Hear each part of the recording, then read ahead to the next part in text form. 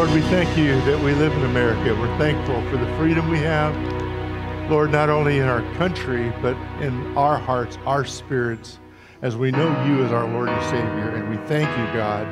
We thank you. We praise you for it this morning. And we just open this service with giving honor to you in your precious and most wonderful name. And everyone said, unless you're a veteran, you can sit down. Anybody who's a veteran, stay standing. If you've served in the military in some way or a first responder, please stay standing. We want to honor these two guys this morning. We appreciate you. We have not said the Pledge of Allegiance in a church service since I don't know when. This morning I had the brainstorm, and praise God that Dixie found it and got it up there. They're wanting to take part of it out, and it's two words, under God, and we don't want that. So this morning, let's say the Pledge of Allegiance, and as we say it, let's put our hands over our heart. That's the way I was taught in school anyway. If you want to stand back up, let's do. But I'm thankful for our veterans. I thank you for our men and women who serve and put their life on the line every day. In fact, there's some that today are putting on their life on the line so that we can stand here and have service and say this pledge. So let's say it together. Are you ready? I pledge the allegiance to the flag of the United States of America and to the republic for which it stands, one nation, under God, indivisible, with liberty and justice for all. Praise God. You may be seated. We want to show you a short video before we start the service in honor of our veterans. You may know somebody or have someone in your family who's a veteran. I know several of you have lost a spouse that was in the military of some kind, and we appreciate the fact that years ago they served, and I appreciate the ones served today. And so we have a short video, just I guess our way of saying thank you. They come in all colors, ages, and genders. They come from all walks of life. They deliver our mail, teach in our schools, repair our cars, coach our children's Little League teams. They are the fabric of America. They are the faces of freedom. They are veterans. Some served in the Army, Navy, Air Force, Marines, or Coast Guard. Some served as pilots, mechanics, soldiers, medics, or cooks. Some volunteered, others were drafted. Some served in times of war, others in times of peace. Much was asked of them, and great was their sacrifice. We are proud of the men and women who defended our nation's freedom. They are our veterans, and we are thankful.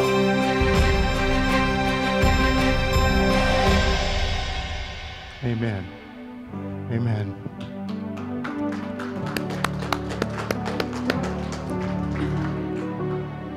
Thankful for our men and women who serve our country. We're going to sing some patriotic songs today and songs about freedom, so let's just enter in and just enjoy the freedom we have as we sing. America the Beautiful. Oh, beautiful for spacious skies, for amber waves of grain, for purple mountains, majesties above the fruited plain.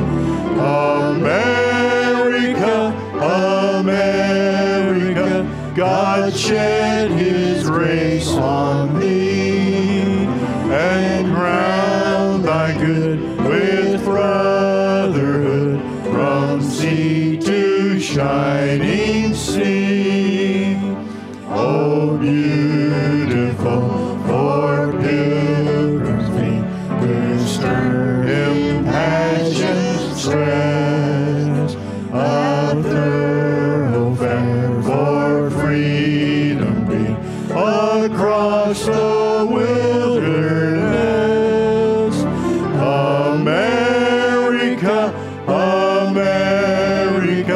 God mend thine every flaw.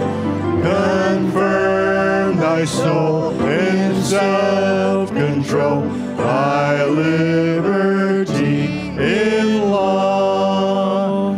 Oh, beautiful for heroes brave in liberating strife, who more than self their country love, and mercy more than life. America, America, may God thy gold refine, till all success be nobleness, and every grain divine. Oh, beautiful for patriotry that sees beyond the years, thine alabaster cities gleam, undimmed by human tears. America, America, God shed his race on thee, and crown thy good with brotherhood, from sea to shining sea. Those songs never get old, do they? It's great. Praise God.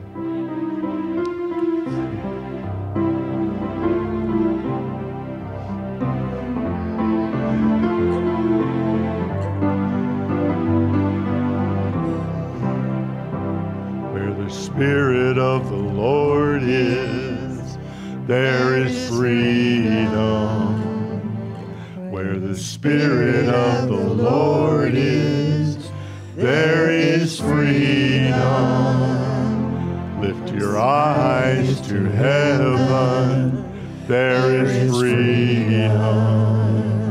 Lift your eyes to heaven, there is freedom. Freedom reigns in this place, showers of mercy and grace falling on every face. There is freedom.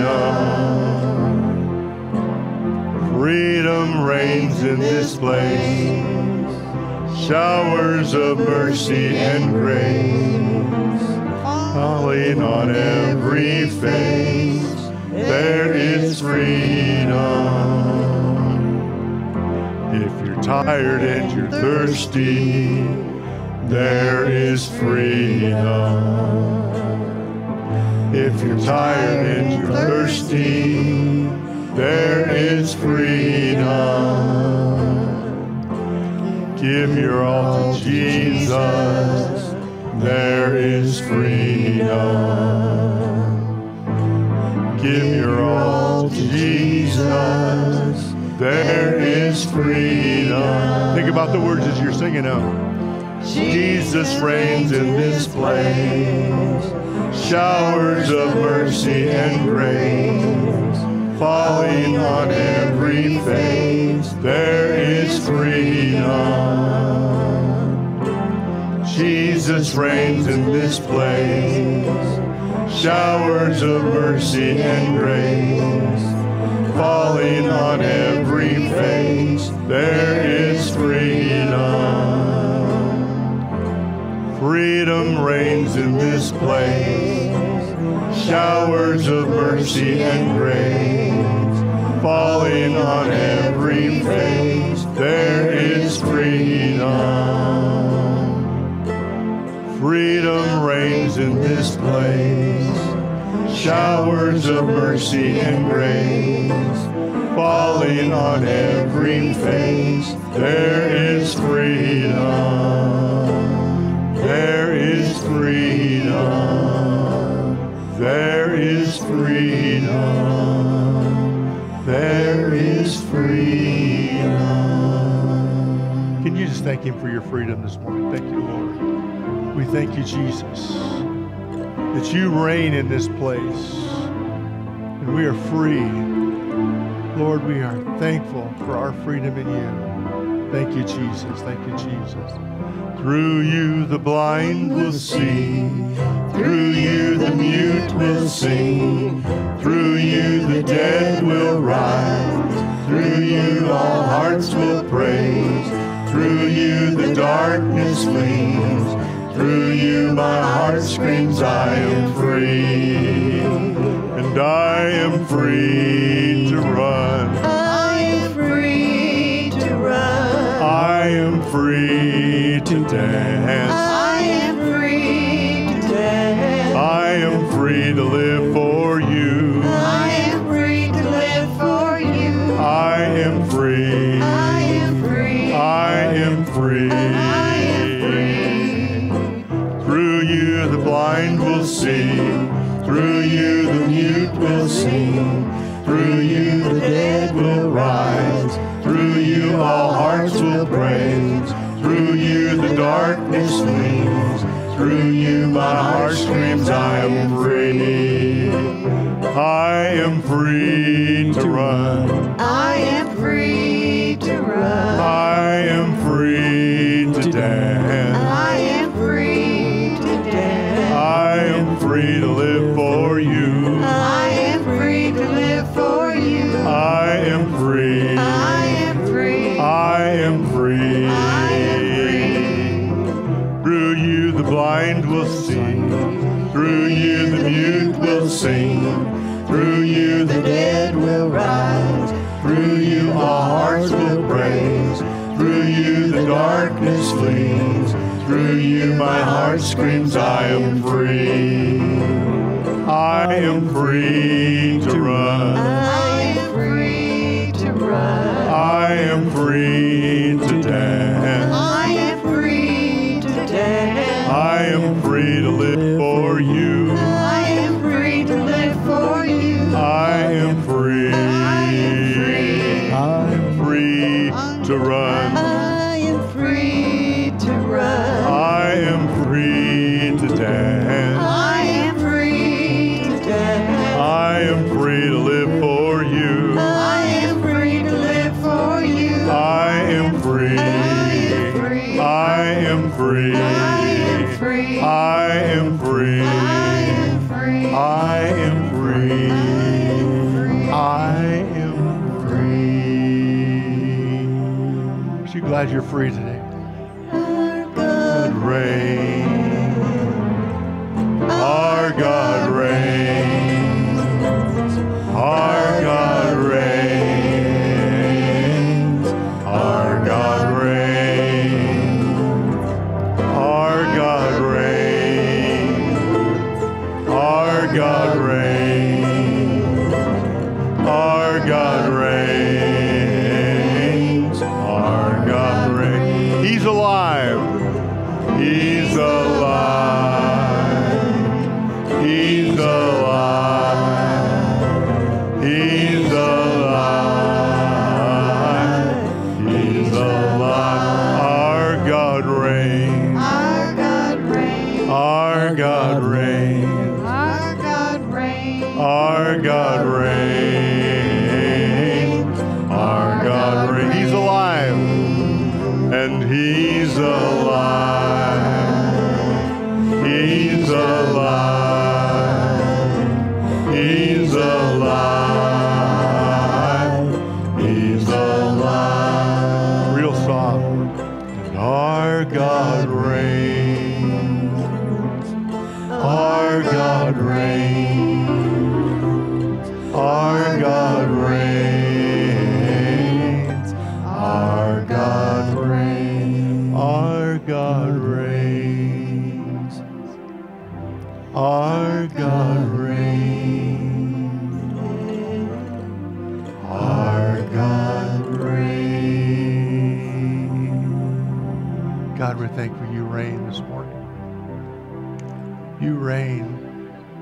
You are the Creator. Thank you, God. As we just come into your presence this morning, we are so thankful that you are here, so mindful that your presence is here. God, we just praise your name. This morning as we continue worship, our prayer team is going to come and they'll be down here around the front. If you need prayer for anything, any reason this morning, come down and just join them. They will agree with you and pray with you, anoint you with oil, and they will just pray the prayer of faith over you. So as we sing that, you feel free to come. Surely the presence of the Lord is in this place. I can feel his mighty power and his grace. I can hear the brush of angels' wings. I see glory on each face. Surely the presence of the Lord is in this place. Surely the presence of the Lord is in this place. I can feel his mighty power and his grace. I can hear the rush of angels' wings. I see glory on each face. Surely the presence of the Lord is in this place. Surely the presence of the Lord is in this place. I can feel his mighty power and his grace. I can hear the brush of angels' wings. I see glory on each face. Surely the presence of the Lord is in this place. Thank you, Lord Jesus. Thank you, Lord. This morning we're so thankful as we bring several names to you that I'm aware of today, and there may be more. Lord, I pray for Leon and Dolores, who's home. Somehow Leon has hurt his foot, and we'll pray for his hip, And they were all ready to go this morning, and he could hardly get out of bed, so we're going to pray for him this morning. Donald texted me earlier, and he said that just got out of the hospital, didn't know if he'd be here this morning. Pray for our concert on Friday, that souls would be touched, people would just receive the Lord and just be encouraged. If one person comes and says, Jesus, be the Savior of my life, it's worth it all. If one person is encouraged, it's worth it all. If one person is touched by the power of the Holy Spirit, it's worth it all. My cousin Diane just lost her husband, Harvey. Howard was one that was a few years ago. This is the second person. And just lost him, and talked to her on the phone, and she said, one thing I know about you, Jim, your church is a praying church. I said, you got that right. We know how to pray, and I'm thankful for that. And you had one.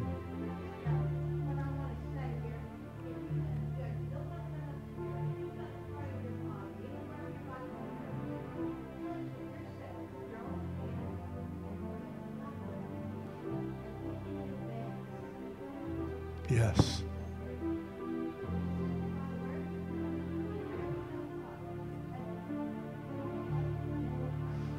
If you didn't hear that, she's inviting you to come to the front if you have a need and you need prayer, whatever it is, that as you come forward in prayer and faith, that as you come, it's your testimony for what God is going to do in your life.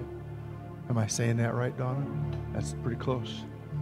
And so this morning, as we pray, if that's you, the very reason that they come and stand in the front is is to pray for you and to be part of your life. That's what the body does. That's what we do together collectively as a body. And so if that's you this morning, just come on down and just the prayer of faith and just allow God to do that. And then that'll be the testimony of your faith. Lord, we do come to you this morning, and I pray if there's anyone here that needs a touch, that God, they will respond. And Lord, whatever causes us or keeps us from moving out in faith, God, I ask you that you would help us to leave those fears aside or those thoughts aside, and God, in faith believing that you would do the work that needs to be done. We pray for Leon and Dolores this morning. She will touch Leon. We thank you for already ministering to Dolores through this week, and she's back on top and doing better, much better, and we thank you for that. And God, we pray for Donald, who just got out of the hospital and just needs a touch this morning, that you will minister to him. God, I pray for Diane, who's lost a husband that she loved dearly, and God, I just thank you that your comfort can just surround us. Your comfort of the Holy Spirit is like a blanket that just surrounds us and warms us. We thank you for that. We pray this Friday for our Terry McCallum concert, Lord. We're seeing a lot of response, Lord. I pray for those who come, first of all, that your Spirit would just be here and touch lives. And if there's anyone that comes Friday night that does not know you, that somehow through the music and the anointed ability of Terry, God, that you would just touch lives. Second of all, I pray that we'd be encouraged and praise would just emanate from this place, that we would just raise a roof with your praise and worship and adoration. We thank you for that. We praise you for that. We'll give you the glory. God, I'm so thankful for Mary Lou here this morning. Even with her foot still sore, she's down up front, taking her place. This is her ministry, and such a prayer warrior she is. I ask you to bless her today. I thank you for her. I just ask you to be with her in a special way. In your precious name.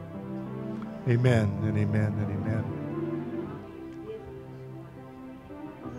Okay, Bonnie is having some dizzy spell. Lord, I just lift Bonnie to you right now, that you will just bring a calm to this dizziness, Lord.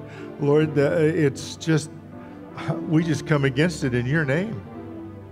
God, we come against it in the name of Jesus, the name above all names. God, we ask you to give her freedom from this dizziness this morning, that she would be back up and around, and that we would see her tonight. Lord, we just thank you for it right now. We praise you for the answer in all these requests right now. And we'll give you the glory in your precious name. In your precious name. Thank you, Jesus. Thank you, Jesus. Thank you, Jesus. This morning we're going to sing another song, and while we're doing that, Everett and Joe are going to come and they are going to pass out communion. I'm going to ask you to hold it until everybody is served, and then we will have communion together. And so this morning, hear the sound of heaven. It's the sound of many waters. It's the sound of worship coming from the throne. Cries of adoration as men from every nation lift their voice to make his glory known. singing, holy, holy, holy are you, Lord. Just worship him this morning. Holy, holy, holy are you, Lord. The elders and angels bow, the redeemed to worship you now. Holy, holy, holy are you, Lord. Holy, holy, holy are you, Lord. Holy, holy, holy are you, Lord. The elders and angels bow, the redeemed to worship you now. Holy, holy, holy are you, Lord. verses. The girls sing it again. Hear the sound of heaven. It's the sound of many waters.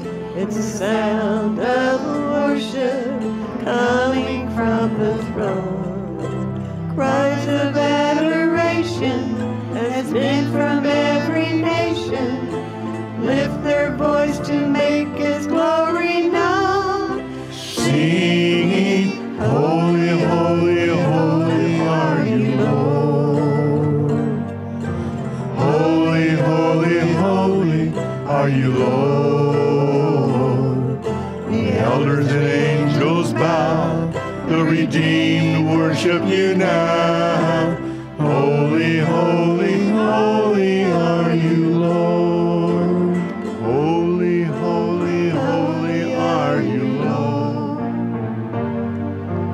Holy, holy, holy are you, Lord. The elders and angels bow, the redeemed worship you now. Holy, holy, holy are you, Lord. The elders and angels bow, the redeemed worship you now. Holy, holy, holy are you, Lord. All right. As you have the emblems in your hand, this morning I just kind of felt led that if you're here and you need your healing, if you need a touch from God, as you take communion, God can do that is one of the main reasons we have communion. It represents not only the blood that was shed for us on Calvary, it represents the healing power of God in your life. It represents what God can do in your life. So this morning as we partake, the bread represents the body that was beaten for our healing. The body that just unmercifully beaten for our body. 40 stripes killed most men, and Jesus took 39 and then went on to carry the cross and to be on the cross. And by His precious blood, we have salvation. I've asked Ryler if he would pray over both emblems this morning. And he's got something very precious in his hands. So I'll bring the microphone to him. Dear Heavenly Father, we thank you so much for sending your Son, Jesus. And Jesus, we thank you for being willing to make yourself of no reputation, but put on yourself the form of a servant and became in the likeness of man. And being in fashion as a man, you humbled yourself and became obedient unto death, even the death of the cross. And therefore, Lord, because we want to remember your sacrifice, not take it for granted, God, we just pray over these elements that you told us to take in remembrance of you. For the bread that represents your body that was bruised, striped, and beaten and torn for our sins, a body that was thrashed for our healing, because nothing that you did wrong, but for our forgiveness and our healing, God. We thank you for that. And most importantly, Lord, we thank you for the blood of Jesus Christ that wasn't spilt, but shed upon the cross, because you willingly allowed yourself to be crucified so that the blood of Jesus could purge all sins, because without the blood, there is no remission. And we thank you so much, God, for the precious blood represented by the wine or the grape juice this morning. And God, we just pray the blessings over each of these. And I pray, God, that if there be anybody sick in their body or anybody that needs salvation in their souls, may they receive that, God, as we take the two elements, Lord, that represent both. We thank you, Jesus, in Jesus' name. Amen. Amen. Should we take the bread and partake together? Thank you, Lord. Thank you, Jesus. Thank you, Lord. Let's take the cup and participate as well.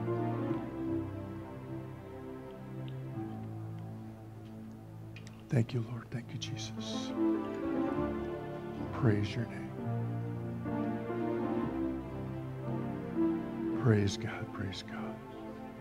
Church, may we never just take this out of tradition, but may we take this to remember the sacrifice and the love we have for our Savior, as he truly loved us enough to give his life on a cruel cross. We thank you for that. Men, we've got a lot we're doing this morning. Robin's probably thinking, he's forgot the kids. He's forgot the kids. No, I haven't. I think sometimes we do our kids a misjustice by not allowing them to be part of a communion service, because then when they come to become adults, you know, they go, wow, what's all this about? So this morning I kind of rearranged. This is BGMC, and we are going to take a BGMC offering before we dismiss the kids, and so we are going to do that. But I just, you know, I like to have the kids as part of our worship because they get to sit in with us. And by the way, they watch us adults. They watch us big kids and how we worship. So we are the model. We are the example. So I just kind of throw that out there, you know, for you to think about. So kids, come on up here. Come on up here. Grab a barrel. And if you have any of your loose change, be ready, because they're going to come around. And this is, if you're not familiar with this is maybe new to you. Every first Sunday of the month, we take a BGMC offering, and it goes to Convoy of Hope. They have done so much for us, and we thank them very much for what they're doing. And so everybody we have these little barrels. If you want to take a barrel home, by the way, and fill it with change, and then bring it back the first Sunday, they're right here. They're up here, and so today they just pop off. You can put your money in that way, or if you have so much change you can't get it in there, or those $100 bills, it's hard to get through that little slot. You can just open up the top. But one time we did this, and one of our kids said, "Pastor, make sure you tell them we take checks and $100 bills."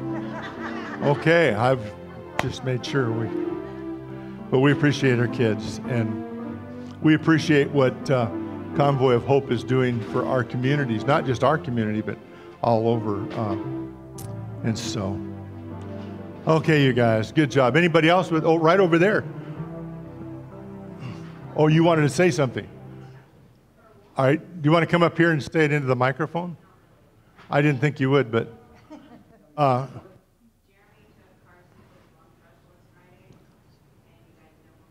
oh, we have to have this on.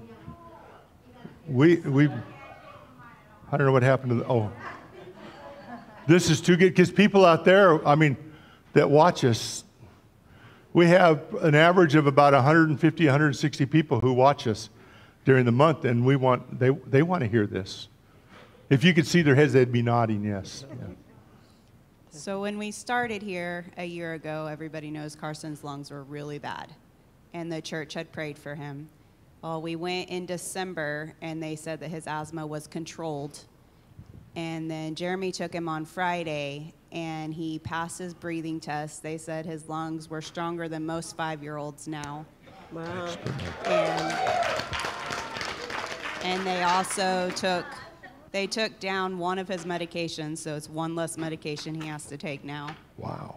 And that's pretty good. They said that if he continues to improve, that we will reduce his actual asthma steroid inhaler as well. So we go back in December. This little guy right here. Yeah. So prayers are working for him. This is our resident cowboy. He's not decked out. He's in kind of sandals this morning. You know, usually it's boots and buckle. But anyway, we love you, bud. All right, kids, you're dismissed this morning. Thank you. Thank you. And we appreciate. I wanted to explain first. She's in plastic this morning. I thought she was a surgeon or. Yeah. Well, we're having a special guest today back there. Oh. A chef, and he's going to be teaching Are you us serious? how to make a fruit of the spirit salad. So we are. That's what Oh we're man, doing today. take note, man. I might want to use that in a sermon. Thank you, worship team. Give them a great big hand. They do. You really need to clap for him this morning because half these songs I was struggling with. So they're pretty good. They do a good job. And so I'm thankful for them. And oh my goodness. We just have a lot going this morning, don't we?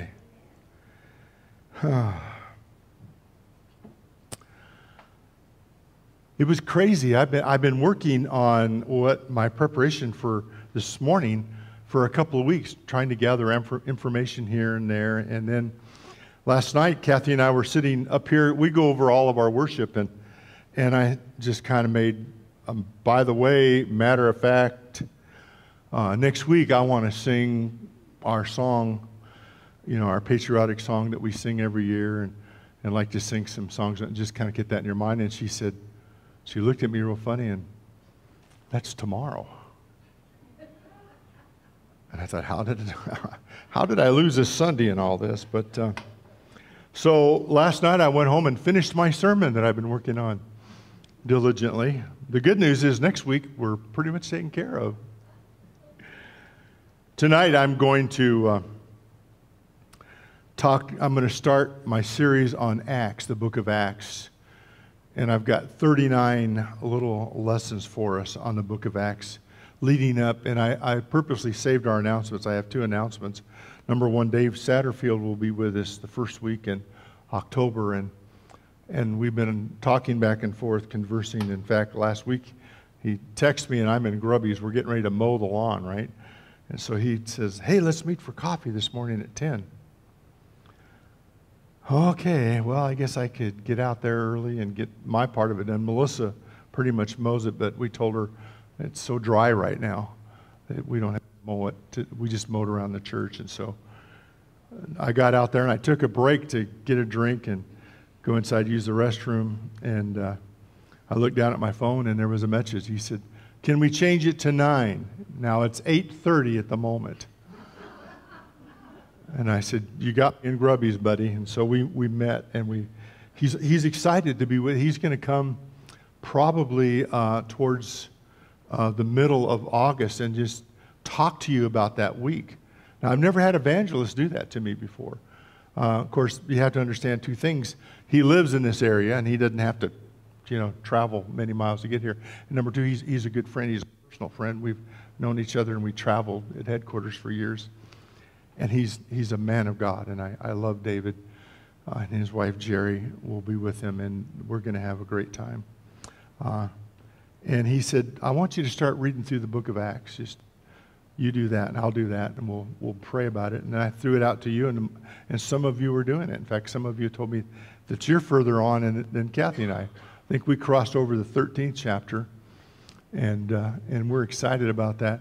We sit there and we talk about it. We read and we just talk for quite a while. And there's so many wonderful things.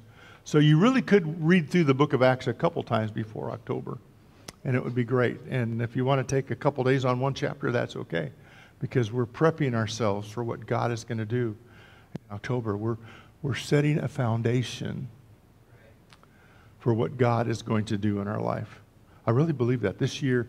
I really believe God is going to empower us by the Spirit of God.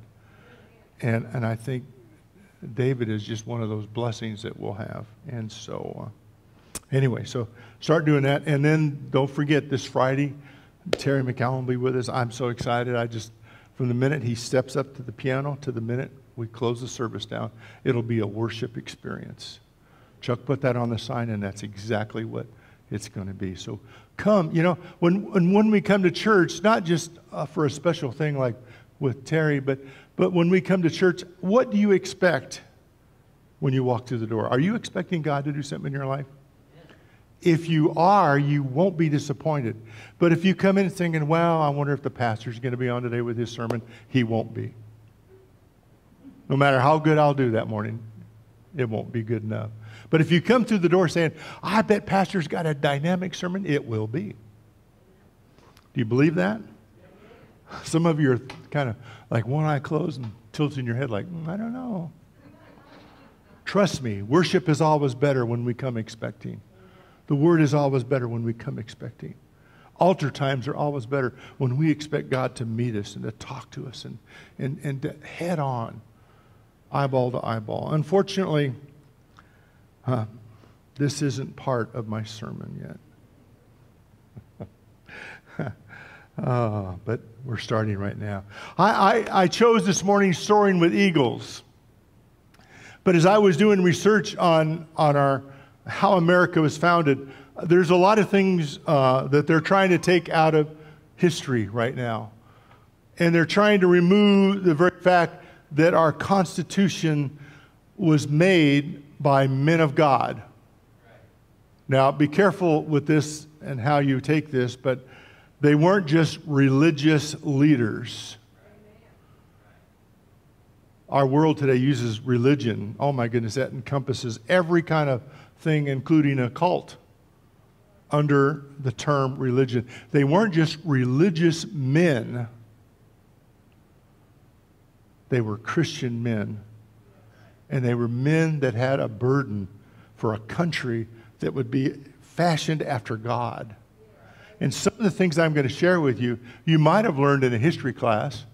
It kind of jarred some of my memory. But some of the things I'm going to share with you, I had never heard in school before.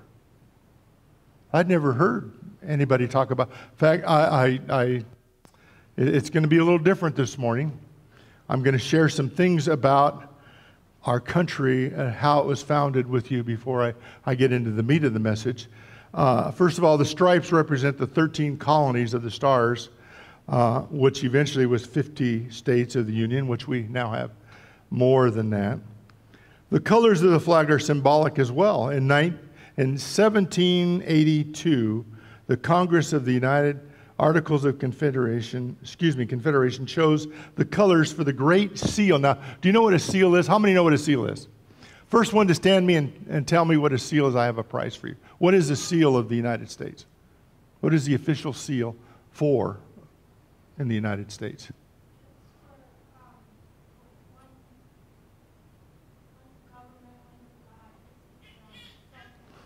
It's the seal of every, yeah, exactly right.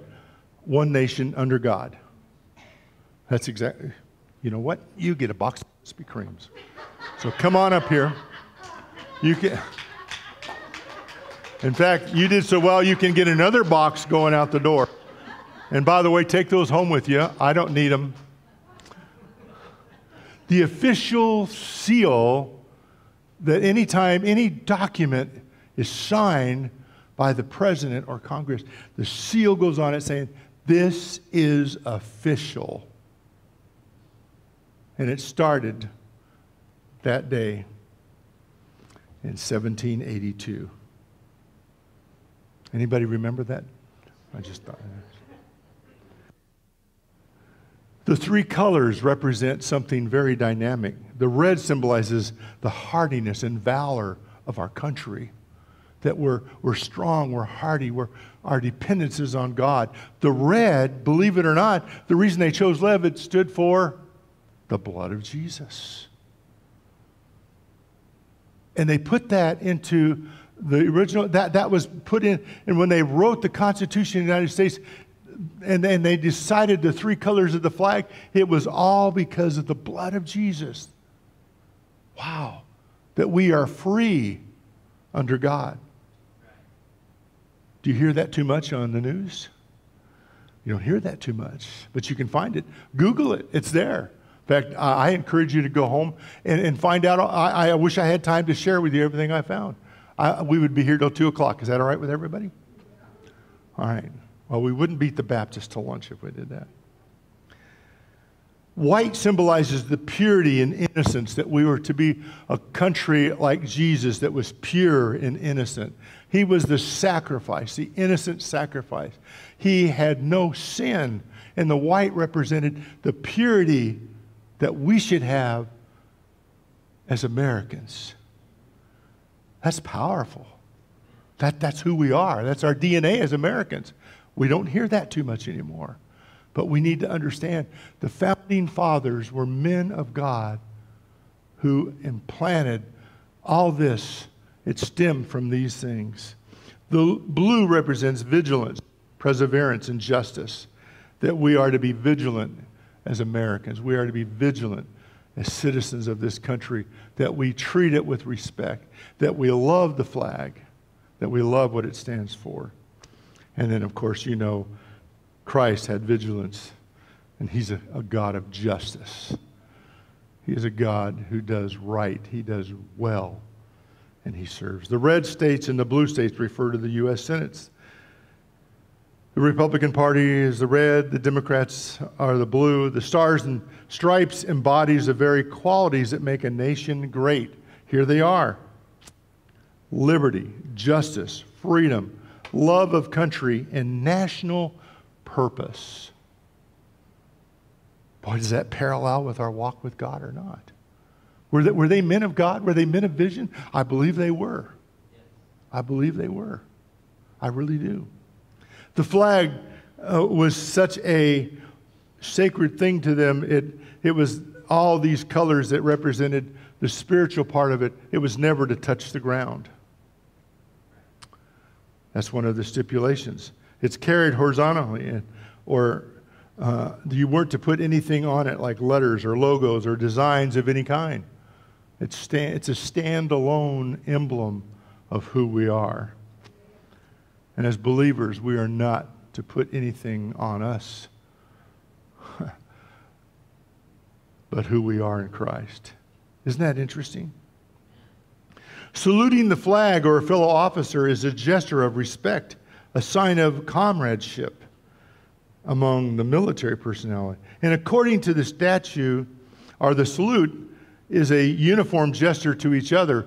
And if any ranking officer salutes another, he is required to return the salute to that officer, whether he is a general all the way down to a private. That says the respect is even. The rank is different, but the respect is across the board. Jesus, God, is no respecter of person. Isn't this interesting? This is incorporated in how they wrote it and how they put it together. And somehow those kind of documents have disappeared. For a civilian, placing your hand over your heart is considered the same as a military salute.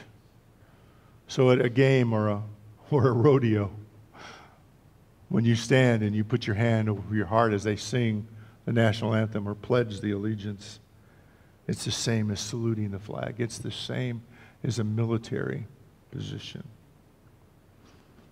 Today's thoughts: the bald eagle has been the national bird of the United States since 1782.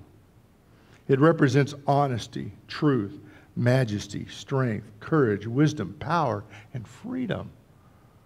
Wow. How do we get all these things? Hang on, I'll tell you in just a minute. Glad you asked. Our forefathers felt, as they roamed the sky, as believed to have a special connection to God. For an eagle is the highest flying bird in the world. It can fly up to 2.5 miles high.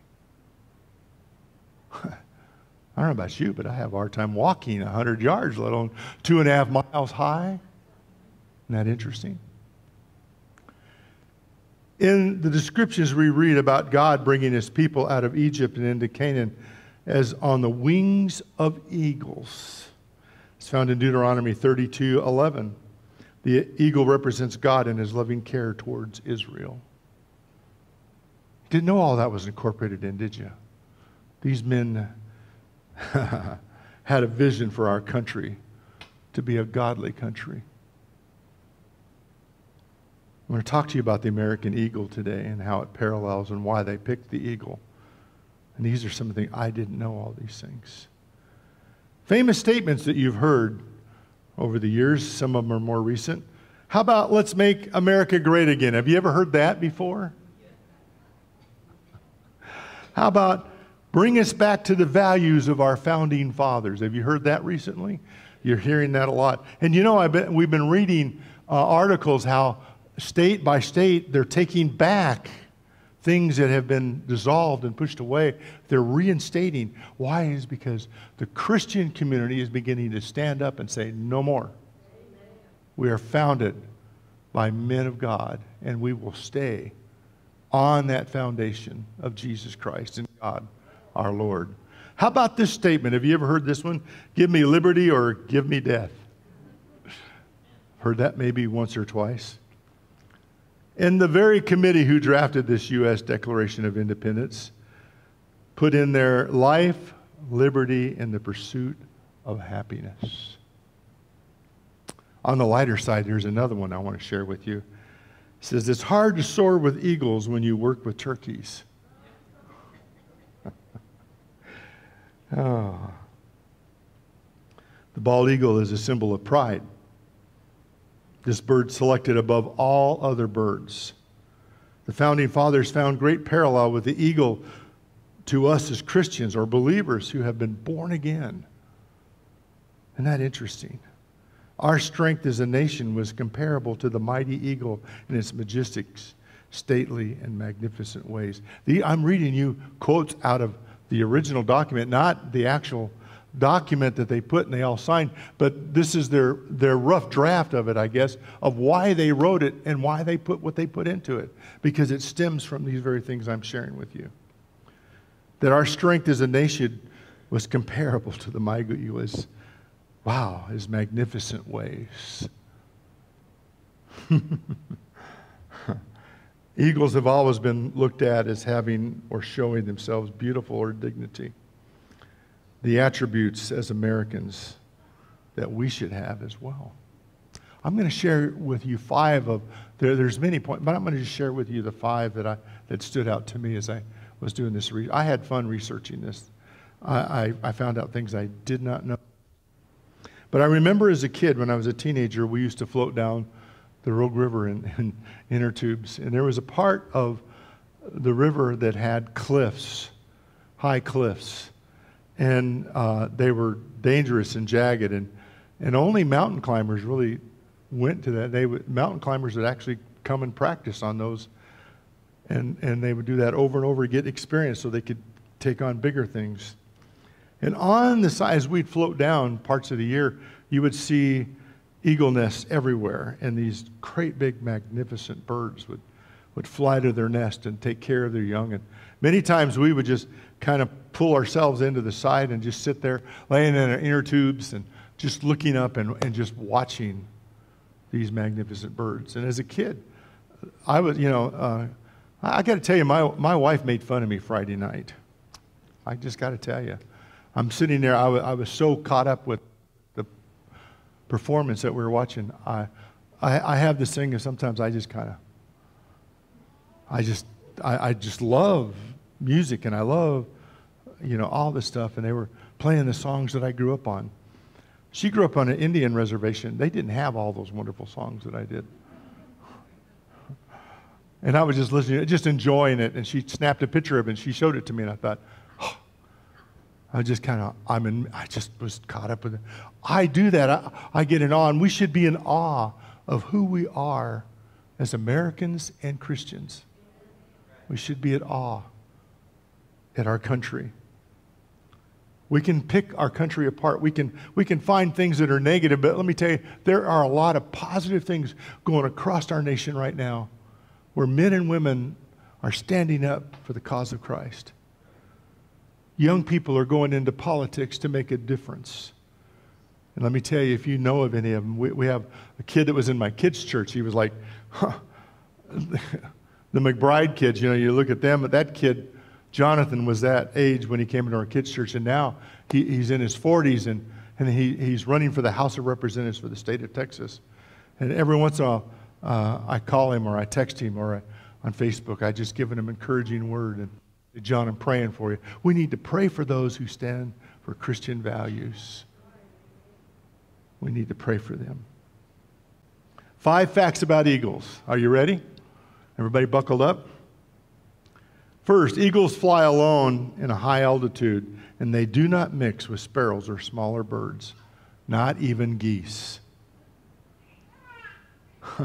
Psalms 1:1, blessed is the man who walks not in the counsel of the ungodly, nor stands in the path of sinners, nor sits in the seat of scoffers. An eagle is utopia of a standard, and he will not fly with birds who can't fly his height. He stays on that. Isaiah 40:31, but those who wait upon the Lord shall renew their strength. They shall mount up with wings as eagles. They shall run and not be weary. They shall walk and not faint. It's okay, I can handle the competition. 3 things that this passage tells us that we should take note of as believers. First of all, we are not affected by the worldly wisdom. We don't fly by the world. We fly by God's principles, just as our founding fathers did. We fly by those things. Second of all, we go down the path of righteousness. We stand up for what's right. And last, we express or speak to others in a way that represents Christ and never demeaning or scornful. Wow. We don't sit in the seat of scoffers. We sit right next to the throne of God. Good thoughts, aren't they? These are all thoughts from our forefathers. I'd like to tell you this is all original. I went through and found a few things, a few scriptures on my own. But let me tell you, I'm taking this right out of some of the documents that these men formed before they wrote the Declaration of Independence. These are their thoughts that pulled it together, because I dare say that any one of you, that if you would do the research that I was doing, you would spend hours finding these documents and reading them. And they're not just a couple of pages, they're pages. Wow, it's inspiring. Second, eagles have strong vision. They can focus up to 2 miles in the air. Now, I don't know about you, but I have a hard time seeing across the street. Once in a while, I look over there and see Dianetics, and I focus on that sign. 2 miles away. Wow, what a focus. It's no wonder they're so quick and powerful to get their prey, because they spot them and they plot their course and they fly with the wind and they pick out their prey in seconds, and their prey never, ever knows until it's in their claws that they're invited to dinner that night. That's a nice way of putting it. Proverbs 29:18 says, where there is no vision, the people perish, but happy is he who keeps the teaching. We need to have a vision for what God can do in our life, not only as Americans, but as Christians, as believers, as the body of Christ. Do you have a vision for what God wants in your life? Can you see 2 miles away? Can you look ahead and say, this is where I'm going? Proverbs 16:2. All the ways of a man are clean in his own eyes, but the Lord weighs the spirit. A lot of times we think, hey, we're good, but it's the Lord. We're in the balances in our life. Matthew 20:33, they said to him, Lord, let our eyes be opened. I pray that our eyes are open to what God wants to do in us, through us, with us. Third, eagles do not eat dead things. Say, how do they eat something? Most of their prey are still alive when they're chowing down. I'm sorry, I know some of you girls will say, ooh, that's kind of squeamish. Ephesians 6:10 says, finally, my brothers, be strong in the Lord and the power of his might. Zechariah 10:12, I will make them strong in the Lord, and they will go to and fro in his name, saith the Lord. Lamentations 3:23 says this, it is of the Lord's mercies that we are not consumed. His compassions do not fail. They are new every morning. Great is your faithfulness. The reason an eagle does that is because that's how they stay healthy. Vultures eat dead meat that's been there for a week. They're not bothered by the maggots. Sorry about that. Some of you are not too hungry for lunch right now. They're not bothered by rotten meat. Eagles, their system is built, they have to have fresh meat daily. You'll never see an eagle swoop down to a deer on the side of the road and feast, because their body requires fresh meat. We require a freshness every day. They are every morning. Great is your faithfulness. Dead animals begin decaying process in a few hours and become unhealthy for them. On the lighter side again, roadkill is legal in Tennessee. Just thought I'd tell you that. The difference between vultures and eagles. Eagles pick their prey, vultures find their prey dead. Eagles want fresh and uncontaminated diets. Interesting. Vultures are not picky. Eagles feast on the best, vultures feast on the worst. As believers, we are refreshed daily. I want to feast on the best. I want something that's healthy for me. An eagle will not go after anything that has been dead before it gets there. Fourth, an eagle is the only bird that loves the storm. He loves the storm. It uses its strong wings to gain altitude and speed in the storm. Deuteronomy 21 says, when you go out to battle against your enemies and see horses, chariots, and a people that outnumber you, do not be what? Afraid of them. For what? The Lord your God is with you, who brought you up out of the land of Egypt. Wow. Philippians 4:13 says, I can do what? All things, because of Christ who strengthens me. 2 Timothy 4:5 says, but be self-controlled in all things, endure afflictions, do the work of an evangelist, and what? Wow. Eagles use the adversary, the winds, the storms, to soar and to strengthen their wings. The wind's current storms become their driving force to soar higher, stronger, more powerful.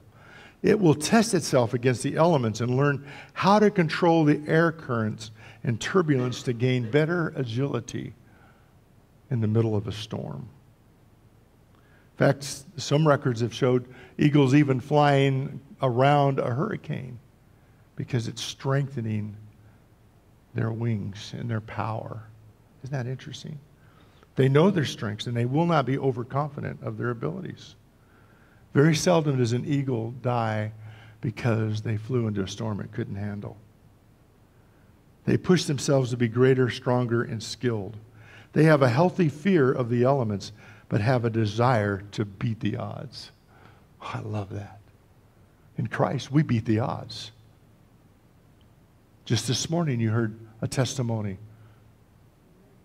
In the world, we beat the odds. To God, it's commonplace. I pray that we start thinking and seeing as God sees with His vision, because we see from right here, He sees from there to there, where we've been and where we're going. It's hard for us to see where we're going. It's a step of faith every day. And our strength. They have a healthy fear of the elements, but they want to beat the odds. They're not afraid. Last but not least, the eagle tests before it trusts. I thought this was interesting. That's why I put it last. It is considered one of the wisest animals of all God's creation. They test the wind currents before they fly. They want to make sure. They know their abilities, and they know the danger of making an attempt to fly in adverse conditions. And they're careful to make the right decision. Deuteronomy 8:2. You must remember that the Lord your God led you all the way these 40 years in the wilderness to humble you and to prove you. Wow. To know what was in your heart, whether you would keep his commandments or not. 1 John 4:1.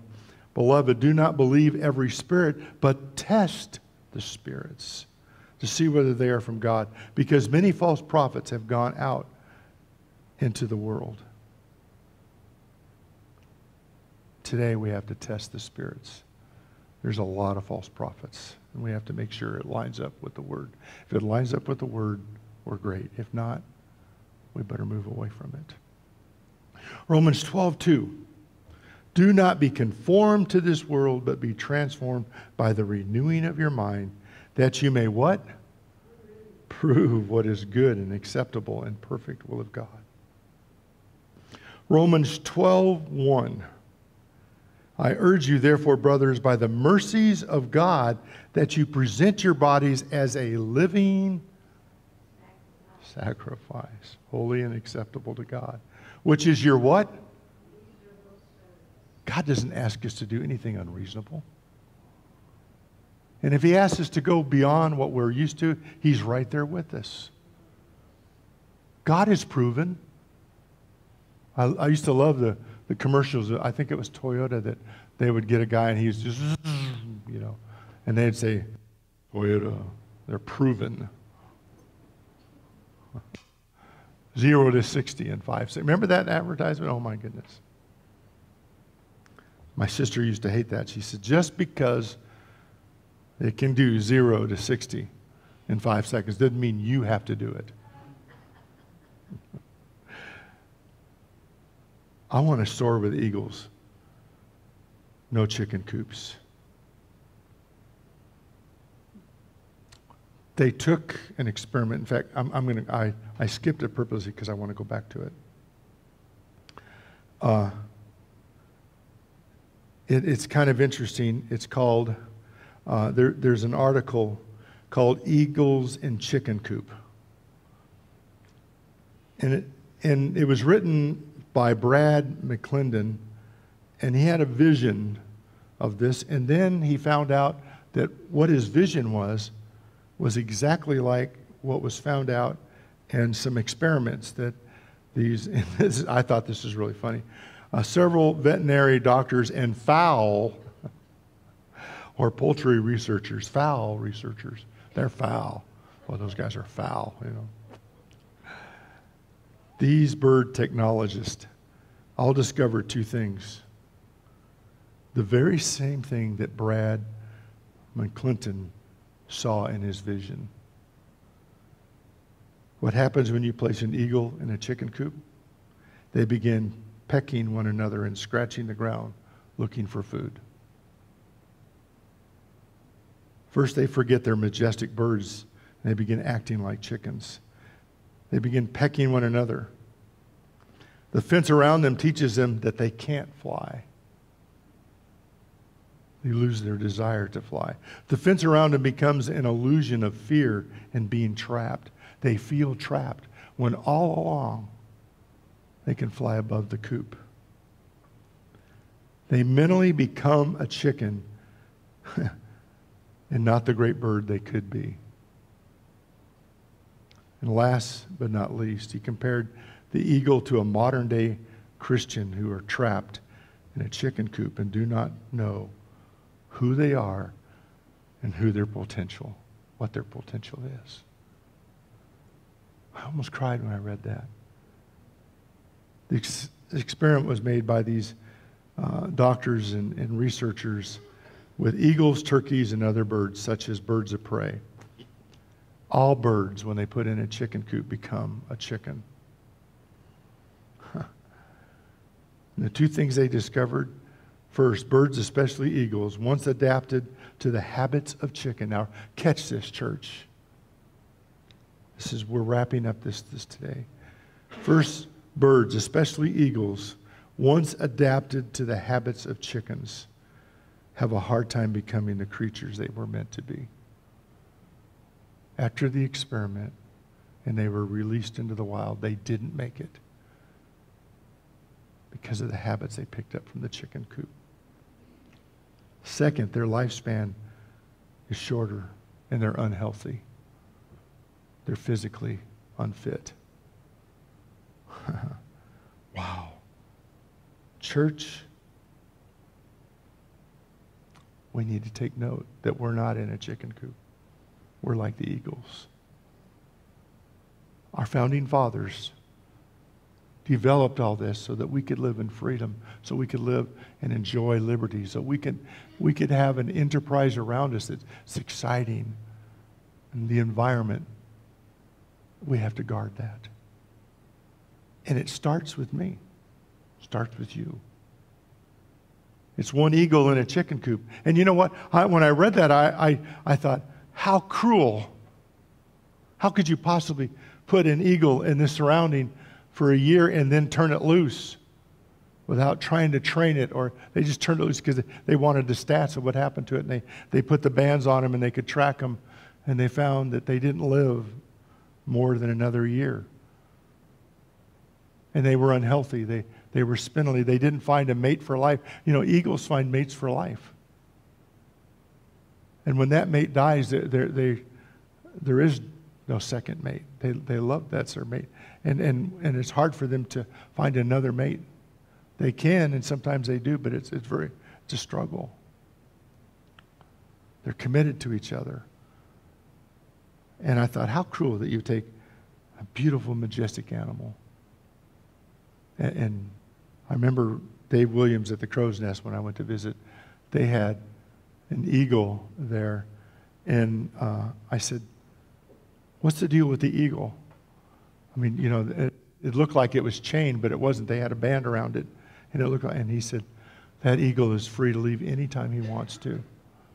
His family is right around the corner in the trees. He raises a family every year with his mate. But the eagle loves to come and show the kids who he is. And I said, really? I said, I wish I could stay and see the show. He said, oh, it's magnificent. He said, he'll fly and he'll come and land on my arm. This great big eagle that could just make havoc of your face. He trusts the eagle, and the eagle trusts him, and he'll fly. And I wish I could have seen this show. He had the hawks that did all that and all the thing, but the eagle actually flies, and he'll feed it, and he'll pet it. They're friends. Eagles make friends with humans. That's an interesting characteristic. And they're majestic. I don't want to live my life in a chicken coop. I want my freedom. I want everything God has for me to be. Wow. Interesting? This is what our country was founded on. Godly principles. Principles that will be strong and morally right, and principles we can sink our teeth into and get a hold of it and make it part of our life. Here's how I want to end today. I want to pray for our nation. I want to pray for our country. I know I always challenge you to come down to the front, and I still want to do that as we conclude the service. But I'm believing that there's maybe 3 or 4 or 5 of you that even as I'm talking, something is resonating in you, and God has given you a prayer for us to hear, because faith cometh by hearing, and hearing by the word of God, but it also comes by hearing somebody else. The testimony you heard today makes us determined that we're going to keep praying for people, because look what it did for Carson. We prayed for him. God is making a way for him. God will always make a way for us. Sometimes we got to pray it through. The powerful, effectual prayer of a righteous man availeth much. We need to pray for our country. We need to pray that God will return us back. As one of the quotes I told you, let's go back to the days where our founding fathers established this country under God. And we need to pray. I said this the other day, and I'll say it again. And some people don't like it, but I'm going to tell you anyway. I pray for our president. I pray that he will have a Damascus Road experience. I mean, look at Saul. Killing, maiming, prison, all the Christians of his time. And when he met Jesus, he became one of them. He became what he was persecuting. And he died for the same cause that he killed others for. That's powerful. So let's pray. And you know, this is not a pressure, but I really believe some of you, God is speaking to your heart even right now. We would rather had my microphone down there. I'm going to use Gary's mic. Gary, can I impose upon you? I don't know. You turn this on more and off than I do. But as we dismissed this morning, and I know some of you are not going to like this, but I'm going to ask you to come up front and pray into the mic so that people out there, we have somewhere around 140 to 160 people who listen to our Facebook and YouTube on a monthly basis. They need to hear your prayers too. They need to hear your prayers too. So if you feel led to pray, I want you to come up and just, and Gary will hand you the mic, and you pray your heart. That's all I ask you to do.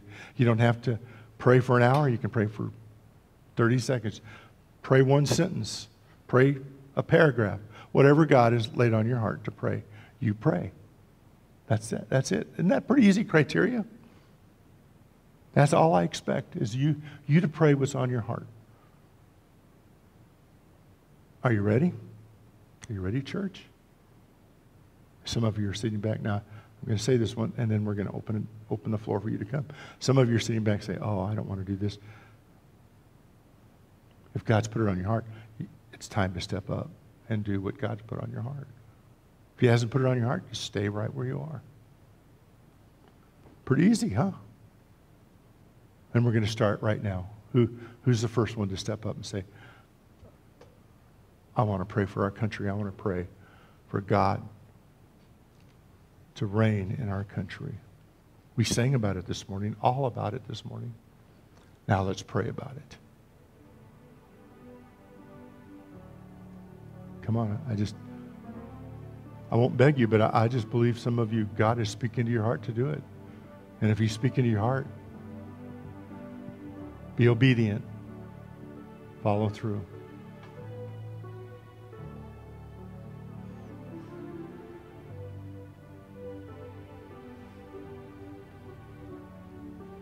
Thank you, Lord,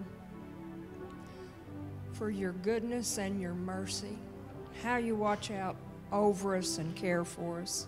Thank you for the healings that we've seen in our church, dear Lord. The prayers go up for people, and we see the signs and the wonders, dear Lord, from you. You love your children so much. You have so much that you want to give us. If we would just ask, sometimes Yes. we just don't ask. Help us with that, Lord. Help us to draw closer to you, to seek your face, dear Heavenly Father. I love you so much, Lord. I love your people. I love being around the people in our church. We fellowship and we love one another. I pray that you would bless each and every one of them, Lord, in a mighty way. This year, dear Heavenly Father, help us to hold our heads up high and to stand up for what's right, Lord. We know what's right. If the church and the Christians don't stand up for what's right, who will? Thank you, Lord. Thank you. I love Israel. Dear Lord, we're supposed to pray for Israel. Yes. God's chosen people. We love them, Lord. We love you, and we thank you. And I pray that you, God, bless America. Yeah. God bless our leaders. Dear Lord, put the right ones in, dear Heavenly Father, that believe in you and that will do what you would have them to do. Seek your face. Listen to that small voice that's inside them. Dear Heavenly Father, and we'll give you praise, dear Lord. We give you all the praise and the glory because you deserve it. Yes, Lord. In Jesus' name I pray. Amen. Amen. Amen. Someone else. Great prayer, Susie. Thank you for being obedient. Thank you. Someone else this morning.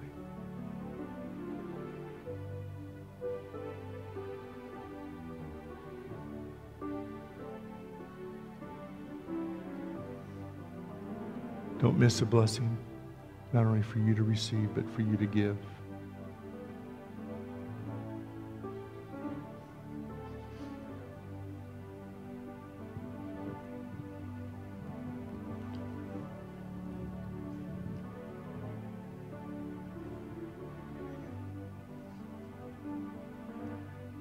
It's not easy to come up and do this, but God will reward you. God will bless you.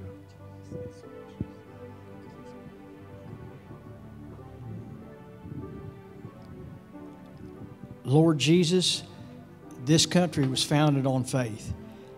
And if it wasn't for the faith of our veterans to do what they've done over the years, this country would not be free. We wouldn't have the freedoms we have today without them.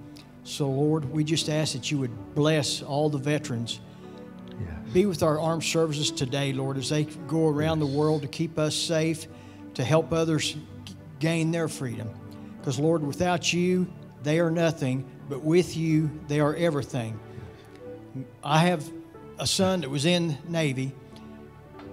The first thing he did before he went to the Gulf War was he gave his life to you so that you would have a hedge of protection around him.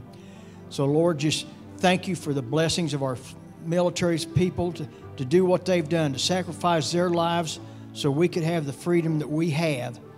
And, Lord, this country is lost and hurting, and we know you can bring it back from the brink.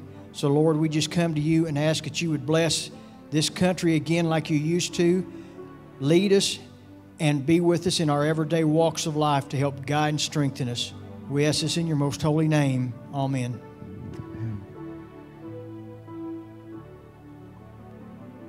There's someone else this morning.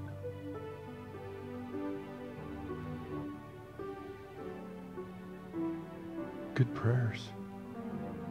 Good prayers.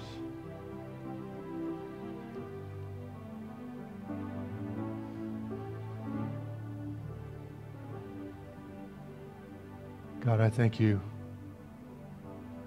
First of all, as we pray for our country, I first of all thank you for our founding fathers who were godly men.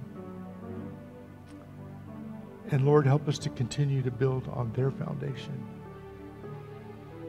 Help us to stand up and do individually what we know is right. No matter what anyone else does, God, we need to stand for righteousness. We need to stand for justice. We need to stand for truth. God, it's all wrapped up into the Constitution and into the history of who we are. And second of all, we thank you for who we are. We are your children. We are offspring of the Most High. We are men and women of God. So Lord, help us to be just like that eagle, just to live up to who we are and to be everything that you have us to be. And I thank you for it. Go with us as we go our way. God, we thank you for the opportunity to be together and to sing songs of patriotism and songs that speak of our country and our love for our country and our love for you. So be with us in your precious name. Amen and amen. Praise God.